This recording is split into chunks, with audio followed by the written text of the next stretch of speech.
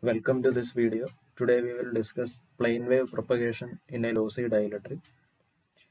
A lossy dielectric is defined as a medium in which an electromagnetic wave will lose power as it propagates in that medium, along that medium. This loss of energy or power is due to poor conduction. Whereas in a perfect dielectric or an ideal dielectric, when an electromagnetic wave propagates through an ideal dielectric, it will not lose any power. Okay, so this loss of power is due to poor conduction. So there is some conductivity for this dielectric. For an ideal dielectric, we know that it will not conduct at all, and sigma will be 0 for ideal dielectric. There is no conductivity for ideal dielectric. Whereas in lossy dielectric, there will be some conductivity, so sigma will be a non-zero value.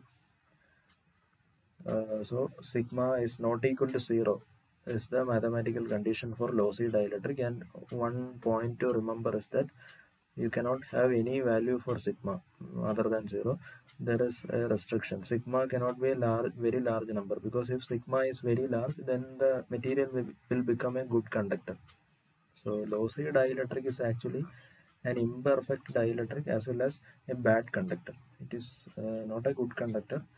It is partially conducting, and at the same time it is not a very good dielectric. It is an imperfect dielectric. So this is the condition, sigma not equal to 0. So now the starting point for this analysis is the phasor form of wave equations. This we have already studied. So there are two equations, one corresponding to the E field and the second one corresponding to the H field. So the standard form of wave equations in phasor representation is written here. Del square Es is equal to gamma square Es, and del square Hs is equal to gamma square Hs, where Es and Hs are phasor representations of E field and H field. This S subscript S denotes phasor form. And there is a constant gamma square. Gamma is defined as the propagation constant of the medium. Propagation constant. So there is an expression for gamma square, so that I have written here in equation 1.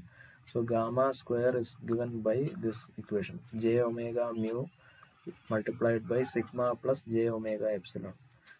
So there are many parameters appearing in this expression. Omega is the frequency of operation, angular frequency of operation. Mu is the permeability of the medium, and sigma is the conductivity of the medium. We have already seen that sigma is non-zero, so some small value will be appearing here.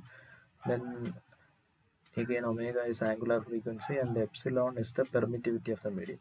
So if you know the parameters of the medium like sigma, mu and epsilon, and the frequency of operation omega, you can calculate gamma square, and square root of this will give you the propagation constant of the medium. And it is obvious that this will be a complex number. So a complex number can be written as a real part plus j multiplied by imaginary part, as in equation 2. So this real part of propagation constant has a specific name. It is known as attenuation constant. Attenuation constant.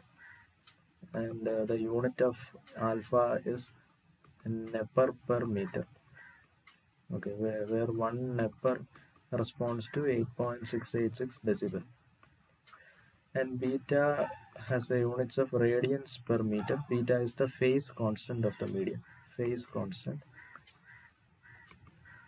And so this propagation constant itself is constituted by two other constants, alpha and beta. Now let us try to get two separate equations for alpha and beta. So we will consider this gamma square. Gamma square is alpha plus j beta the whole square. It is written here. So if you take the square of alpha plus j beta, you will get alpha square minus beta square plus j into 2 alpha beta. Okay, so there is a real part for gamma square and an imaginary part for gamma square.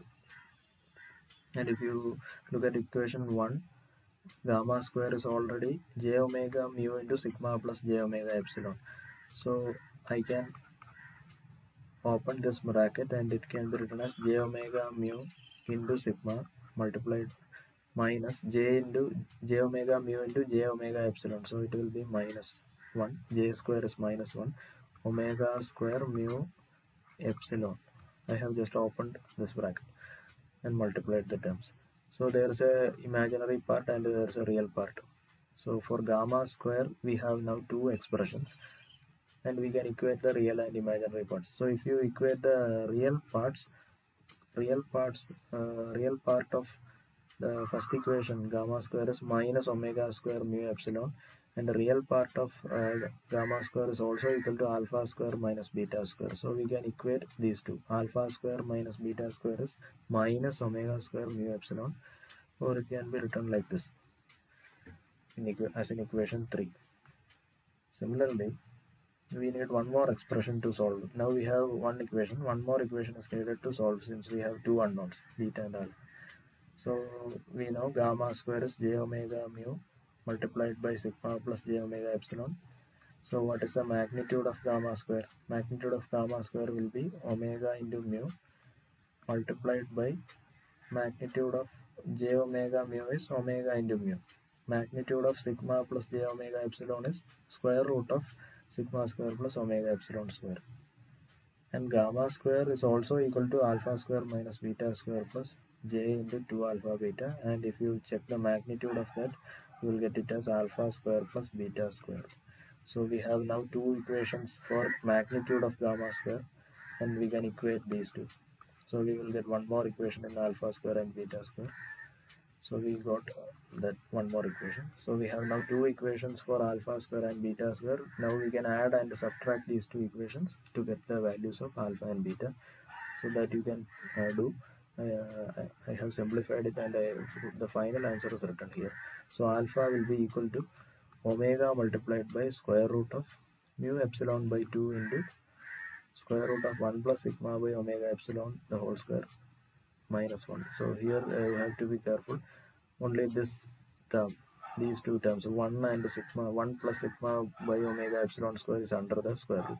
This minus 1 is outside the square root. Okay. Here also expression is similar, only difference is here you have plus sign in beta and here you have minus sign in alpha.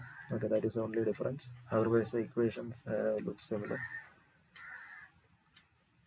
So now we know the two parameters of wave propagation, alpha and beta, and let us try to solve the wave equation. So in order to solve the equation, we will bring in an assumption. So here we will assume that the wave is propagating along the z axis. The E field, we are considering the electric field wave, E field. If the E field is propagating along the z axis and the amplitude of E field is varying along the x-axis, suppose this is x-axis and this is z-axis, then this diagram shows that the wave is propagating along the z-axis, whereas the amplitude of E field is oscillating or varying in the x-axis direction. Okay, so ES has only x component and it is propagating along the positive z-axis. So if you use these assumptions, the ES vector can be simplified as this: EX of z, E x subscript x indicates amplitude is varying along the x-axis, and this z indicates that it is function of z only. We are this way it is propagating in space in the z direction. So it is function of z, and the direction of this vector is ax, because E field is oscillating in the direction of x-axis. So ES is equal to, I will rewrite it once again. ES is the phasor representation of E field. Since it is oscillating, it is propagating along the z-axis, it is only a function of z. Space, you need to consider only the z space variable, and this particular E field is oscillating, amplitude is oscillating along the x-axis, so it is the direction of E field is ax. Now this was our wave equation. Del square ES is equal to gamma square ES. Here you instead of ES you can substitute our EXS of Z, that is our E field, EXS of Z. And here you can see that space variable is only Z. There is no X and Y appearing here. So this del square operator will simplify to a second order differential operator with respect to Z. Because in del square you have d square by dx square, d square by dy square, and d square by dz square terms in the del square operator. But here we have already assumed that the wave is propagating only along the z axis, so these two will vanish. There is no point in taking derivative along the other two directions. So these two terms will not be there, only d square by dz square will come. So this simplifies to the equation written here. Okay, on the right hand side there is no change. Now our problem is reduced to solution of a differential equation. So this particular differential equation can be solved, and the general solution is written in the next page. So this is the general solution of this differential equation. So I am not going into the how to get the solution of differential equation, that you might have already studied in your mathematics classes. So if you solve this differential equation, you will get this solution. This is if you know how to solve a differential equation using complementary function and particular integral, you will be able to do this. This is actually a homogeneous equation and there is no particular integral, only you need to solve the complementary function. So if you solve that, you will get this. So this is the general solution of the above differential equation.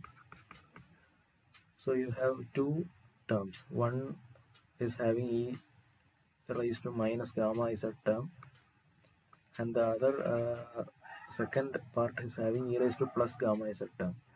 So from the basics of wave theory, we know that e raised to minus gamma z is actually the forward traveling wave, and e raised to plus gamma z corresponds to the backward traveling wave. And we have already assumed that the wave is propagating along the z axis, or you are assuming that the wave is propagating along the z axis, positive z axis. So there is no need of considering any backward propagating wave. So we can neglect this. We can discard this term.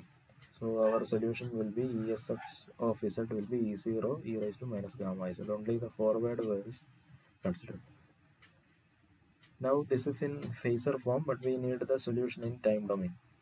So the final solution E of z comma t will be, from our phasor representation basics, we know it is the real part of exs of z into e raised to j omega t ax.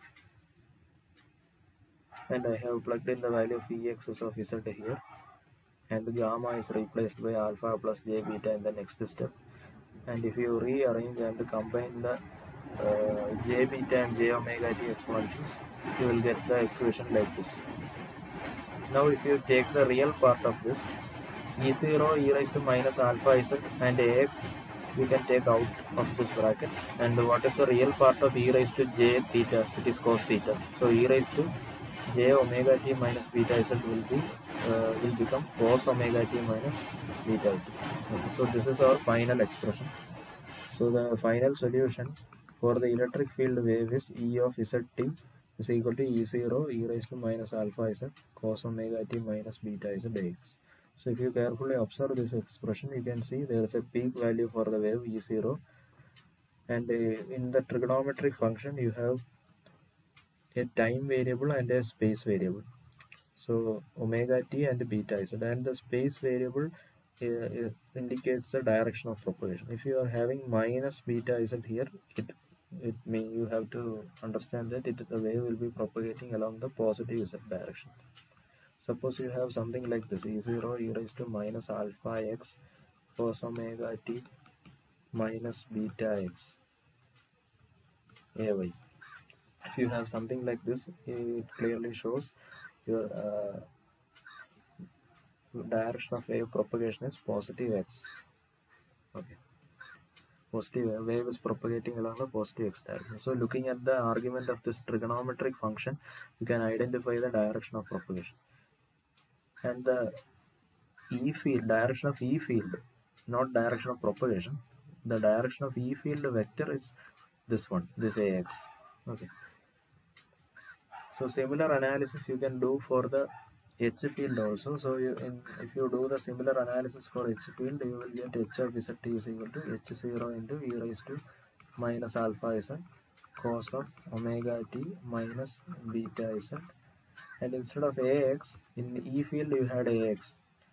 So here you will have AY. So here also you can see an important relationship. We assumed that the direction of propagation was AZ. Then the direction of E field we have assumed that it is AX. Then direction of H field will be AY. They will always appear in an orthogonal form.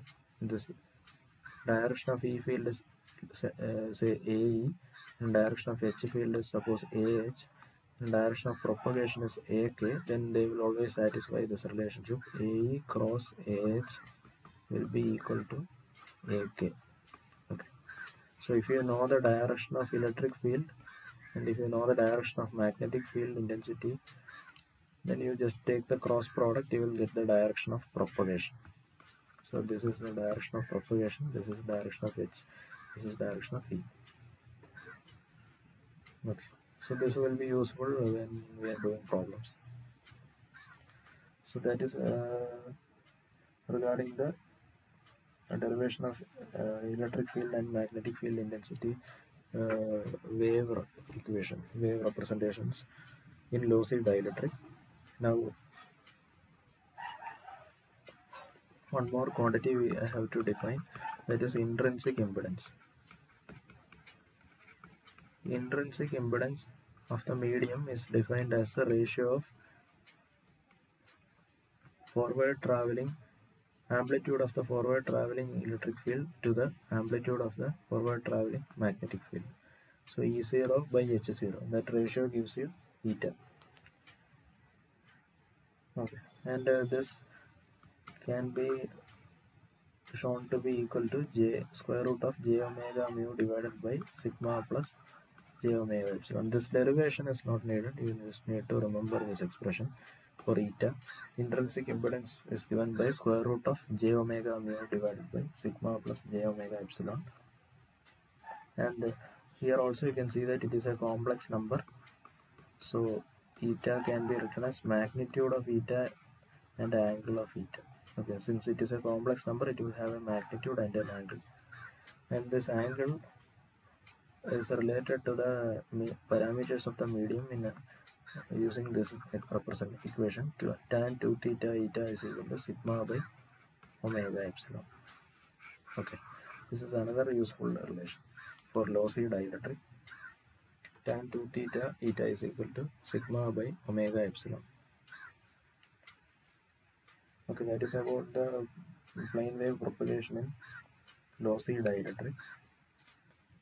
We will continue the calculation of for lossless and good conductor in another video. Thank you.